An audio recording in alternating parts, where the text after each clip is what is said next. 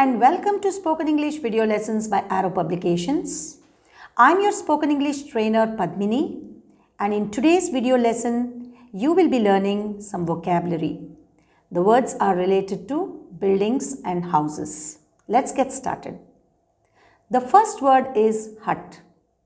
We usually see huts in villages. They are made of thatched roofs, they are made of mud, and they look really small and they look beautiful also in the countryside. And the second word is apartment. Well, apartment is a block of flats. We also call it as a flat, but in an apartment you find many flats, many houses inside. And the third one is a bungalow. A bungalow is a very beautiful house, a big house which has got all the amenities. It can have a garden, a garage, and it has only the ground floor. It doesn't have more than one floor. And the next one is a cottage. A cottage is a small house in the countryside. And the next one is villa. A villa is a luxurious house. It is very beautiful, and it has got all the facilities, even sometimes a swimming pool. Some people build it in the city also. And the next one is a farmhouse. What is a farmhouse? Some people have farms in the villages and they have their houses just next to the farm. This is called a farmhouse. The next type of house is called a row house or a terraced house. A row house is a house which has got three houses in a row, 3 or 4 houses of similar structure, the same type of houses all in a row. It's also called a terraced house. The next one is a mansion. A mansion is a very large house where really rich people live, and it's very beautiful. It's got lots of rooms and it's constructed in a very beautiful manner. The next one is a duplex house. What's a duplex house? A duplex house is a house where there is a ground floor and the first floor, and you go into the ground floor and you have stairs inside the house to go to the first floor. So the same house has got 2 parts, upstairs and downstairs. This is a duplex house and it's very popular these days. The next one is an igloo. What is an igloo? Well, igloo is a house made of ice blocks. Usually in very cold regions like the polar regions, we see igloos made of ice blocks. And the wonder is that they don't melt. And the next one is the stilt house. What is a stilt? Stilt is nothing but a stick. So there are some stilts, some sticks that support the house. It is built on a higher level, and the idea is to prevent damage from water. So when you build stilt house, water cannot enter the house. That's the idea. And the next one is a caravan. A caravan is a movable house. People travel. There are some nomads. There are some people who do not have permanent houses. They travel in caravans. Some people even go for camps in caravans. The next one is the houseboat. If you go to Kashmir or Kerala, you will be able to see houseboats. Houseboats are those houses that are like boats and they are on water. They float on the water. They have all the facilities that we have in a house. People stay in a houseboat when they go for a holiday. So it's quite interesting, isn't it? And the next one is a chawl.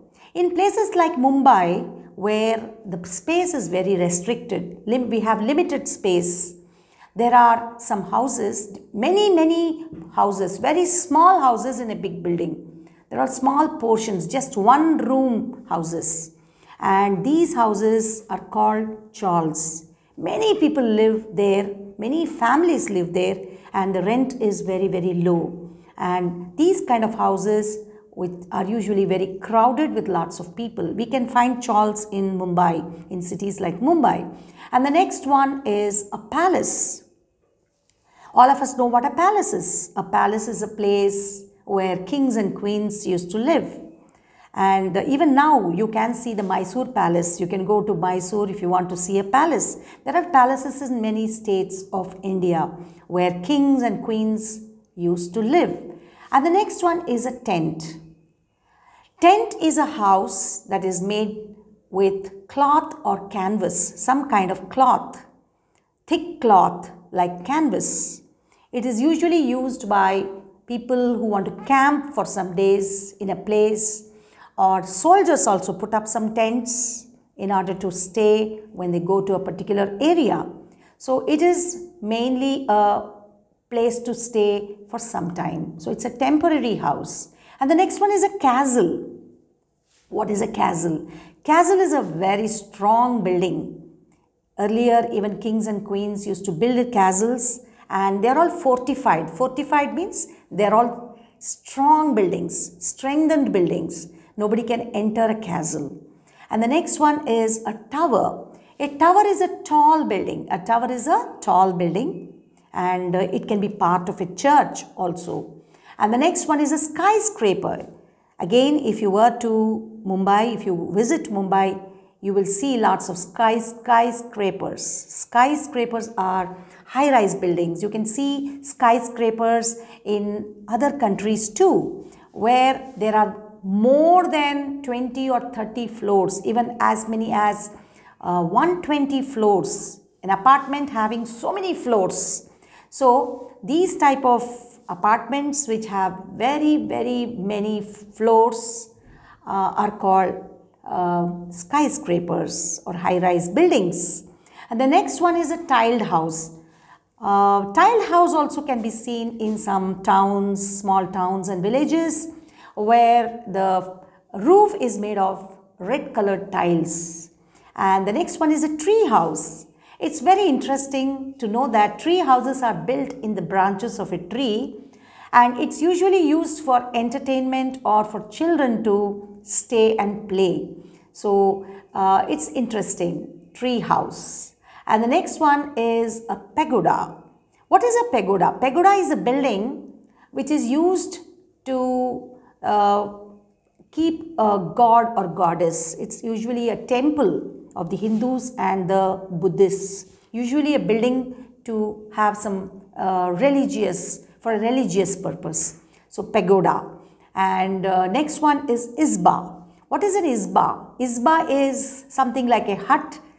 It's also a countryside dwelling, a countryside house. And the next one is teepee. What is a teepee?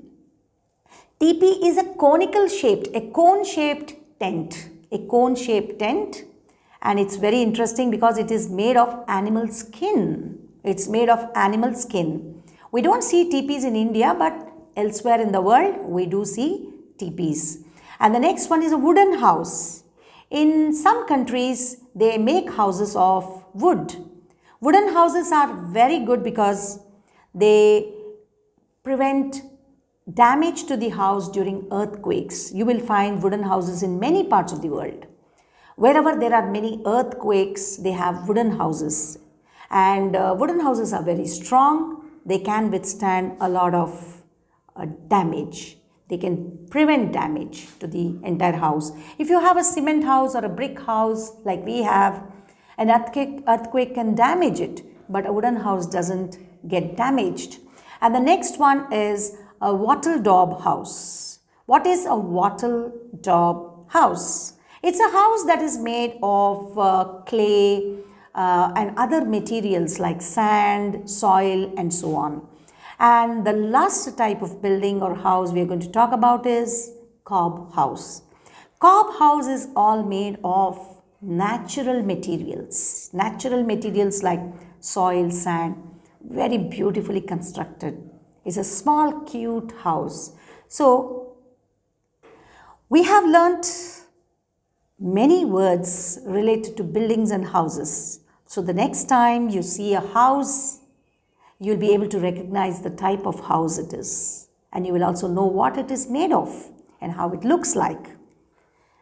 We hope you enjoyed watching this video, and we'll come back with lots more very soon. Do like, share and subscribe to our videos.